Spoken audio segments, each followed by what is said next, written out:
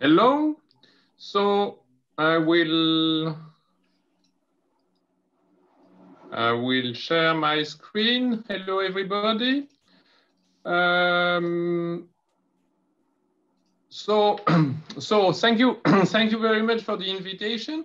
So this is this is a very good time because this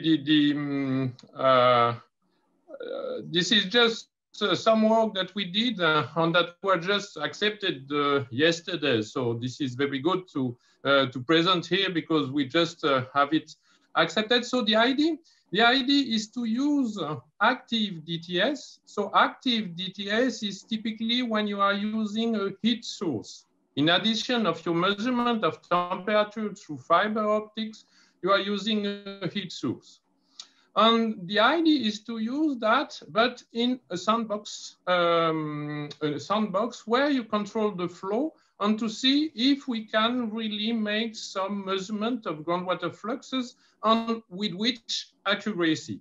So the work has been mainly done by Nathalie Simon, who is not here today, but who just finished her PhD, and some other colleague from the University of Rennes or the University of Poitiers.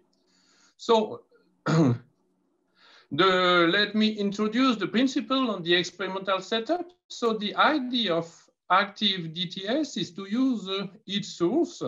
And typically what you can use is a heating cable, and then you can record temperature on fiber optic. But what you can use also is the fiber optic cable itself.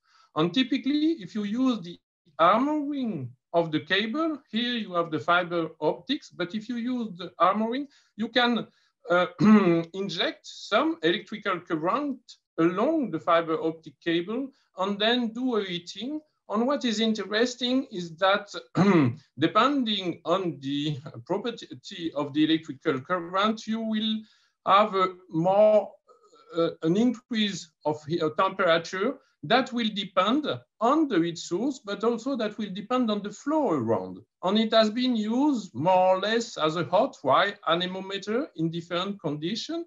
And we use it, for instance, in boreholes, but there are other applications. And here, what I want to present is some results where we use it in a sandbox experiment to see how we can, and with which accuracy we can measure flow through the sandbox. So here is the cable inside the sandbox. And here we have a heat pulse system that controls the injection of current inside along the fiber optic cable. So before to do the experiment, what we did also is some numerical modeling to check some solution and to check also the methodology to interpret the data. So typically what we did is to do some COMSOL multiphysics. Here you have the fiber optics cable, and you have the fully saturated porous media on some flow from left to right, and this is the uniform flow. If you do not have any flow, if the groundwater discharge or groundwater fluxes is zero, then in that case, you have only conduction. In that case, what you observe as an increase of temperature through time is that the early times are controlled by the property of the fiber optics, but then at longer time, what we have is typically an increase of temperature that is classical and that depends on the thermal property of the media. But as soon as you have an advection, and in that case, you do not, if you have an advection, you have an increase of temperature, but the increase of temperature is much less than the increase you would have with only conduction. This is the behavior with only conduction. And when you have some flow, then your increase of temperature will stabilize through time, and the temperature at which will stabilize will depend on the flow. The larger the flow, the lower the temperature reach. And then you can use this property just to measure flow in sandy aquifers. That's the main idea. So here we have some numerical modeling. This is typically what we expect. a temperature increase through time with a conduction dominant period and then an advection dominant period. And we want to deduce the thermal conductivity on the groundwater flux. So I won't go into details, but we can use some solution like moving instantaneous line source solution that already exists and that already have been applied. And it's reproduced very well the evolution of temperature for the greater times, and it allows you to deduce the thermal conductivity on the groundwater discharge.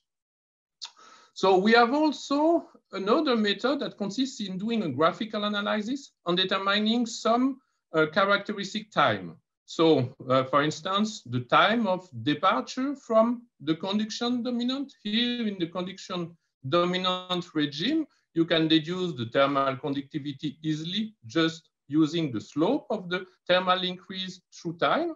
And as soon as you have a departure from this behavior, you can use the thermal, this characteristic time or the intersection time or the stabilization time. And all these time are related to the groundwater discharge. And so we did the experiment. This is the sandbox experiment we use and where we put the fiber optic cable. And what we did is to vary the flow rate in the experiment. We did few weeks experiment, but here I just show some of the results. At the beginning, we had a high flow rate, and then we decreased the flow rate, and we decreased to another value, and then we decreased to a no flow condition. And this will correspond to each day of the week. And each day, what we did is a heating period. And during this heating, you see the increase of temperature that has been recorded through the fiber optic cable.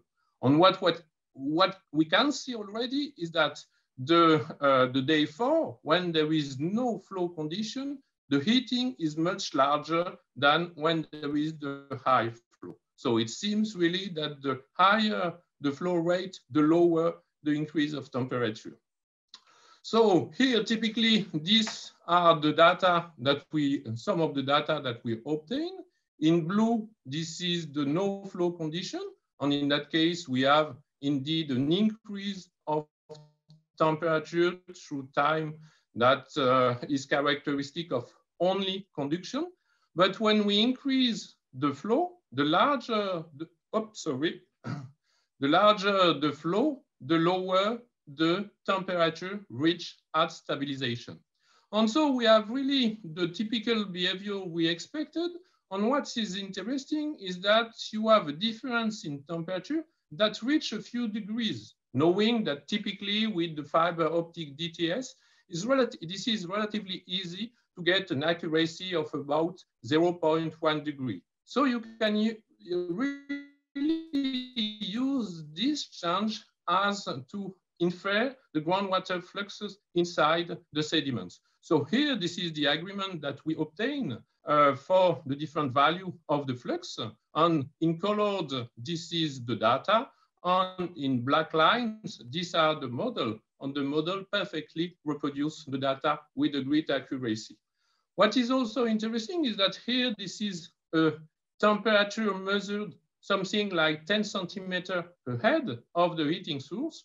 And we can also reproduce very well the behavior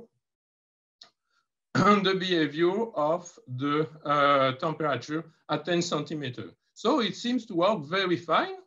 So we did also an analysis. So the conclusion is that it works very well. But what is interesting is that we did also an analysis about the accuracy on the range. So I don't have time to present everything, but typically, considering the typical accuracy of fiber optic DTS, we can measure thermal conductivity with a very good accuracy of 0.2, 0.4 watts per meter per Kelvin. We have also an accurate and independent estimation of groundwater flux through either the analytical solution or through the characteristics time. And here, Here, this is typically the estimated fluxes, and what we can see is that the range of flux that can be measured is relatively large. This depends on the heating duration, but is relatively large. And what is very interesting is that the error on the measurement are relatively low, is typically few %. And compared to what we do in hydrogeology, for instance, measuring the hydraulic conductivity, we get much larger errors. So this seems a very nice and an interesting method also to measure groundwater fluxes in sediments. And we get a much better accuracy by using a heating source rather than simply using passive method. So the publication just gets accepted and should appear in Water Resource Research very soon. And Nathalie Simon is looking for a postdoc position. So if there is anyone who has a postdoc position for her, that would be great. Thank you very much.